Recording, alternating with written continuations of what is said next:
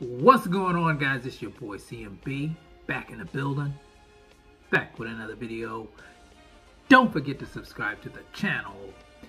Now, let's get into this one really quickly, guys. Today was the highly anticipated press conference between Tyson Gypsy King Fury and Deontay the Bronze Bomber Wilder, guys. It was held out in LA. You guys know the fight's coming up next month, July 24th in Las Vegas, Nevada. Now, a lot of us thought that there were going to be huge fireworks when these two met face to face for the first time since the last fight. And to be honest, guys, it was totally the opposite. It wasn't much fireworks between the two at all, in my opinion. Deontay Wilder, to be honest, he didn't have much to say in this press conference. When he came out with headphones on. When they introduced him up to the podium, they had to nudge him for him to come up to the podium because he still had his headphones on. And he pretty much just said that he wanted to thank his Lord and Savior Jesus Christ. He thanked his team. He thanked his legal team. And he said it was off with Tyson Fury's head. There's going to be bloodshed. And that was it. That was all that he really had to say at the press conference. His trainer, Malik Scott, did most of the talking for him. He was going back and forth with Tyson Fury, of course. Tyson Fury had mentioned something about Wilder reverting back to what he knows. He mentioned a quote from Mike Tyson, everybody has a plan till they get punched in the mouth. You guys know Malik Scott's been adding some wrinkles to Deontay Wilder's game, besides the right hand. They've been working on the combinations, the footwork, the left hooks to the body, the head movement. And like I said, Tyson Fury pretty much said, Wilder's, you can't teach an old dog new tricks. He's going to revert back to what he knows best. And, the right hand, of course. That's possible. That could happen. I've seen some fighters do that. Just depends on your mindset. I think I've seen episodes of Jarrett Hurd, when Jarrett Hurd went back, got a new trainer, and was learning more basic fundamentals. I can't remember the fight he was in, but he kind of reverted back to his old self inside the fight. When he was losing a fight, he just went back to what he knew best, brawling. So it could happen, but like I said, it's all in the mindset. Wilder's been working day and night, eating, sleeping, and shitting boxing. It could be a different turnout in this fight. Now, Tyson Fury did say he's going to go up probably to 300 pounds this time. You guys saw how big he was in the last fight. He was laying his big heavy body on Wilder, tying Wilder out, and it made a difference in the fight.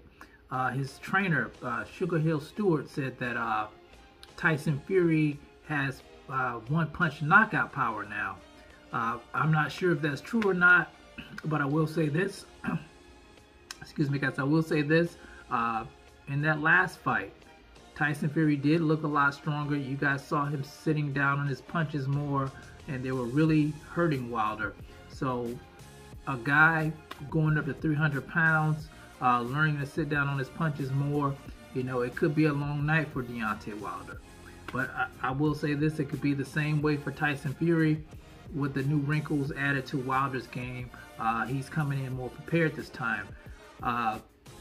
The hatred between those two is off the charts, guys. I've seen it coming more from Deontay Wilder's side than Tyson Fury's side because Deontay Wilder feels he was cheated by Tyson Fury. Wilder, a lot of people wonder why Wilder didn't have much to say at the press conference. It's probably because of his relationship with the media. He thinks the media has wronged him in the past. He feels that a lot of guys in the media have told lies on him, so he didn't really want to say anything, and he was pretty quiet most of the time. They never did bring up the Glovegate stuff. I was kind of surprised that wasn't brought up, even though that was the thing that made this so personal between the two, but that wasn't brought up at all. The stare-off between the two at the end was pretty intense. I gotta say that. They were there for a long time, just staring at each other, staring holes through each other, and they wouldn't leave. Security came up there, was trying to stop it, but you know, it went on for a while until Wilder turned around and walked away. So, but that's the way the press conference went today, guys.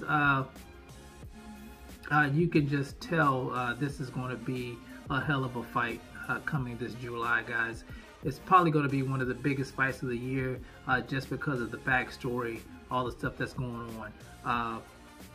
Who's going to win this fight? Who knows? Whoever wants it the most is going to win this fight. You know, they both got, you know, different. Well, I would say this: Tyson Fury's probably going to come in with the same game plan to walk Wilder down. Wilder's coming in with a bunch of new wrinkles to his game, so I think that will make a difference in the fight. Tyson Fury says he's going to get Wilder out there quicker than 7 rounds this time, so we're just going to have to wait and see, guys. You know, July is right around the corner, so tell me what you guys think about the press conference today. Do you think Wilder should have said something about the Glovegate stuff?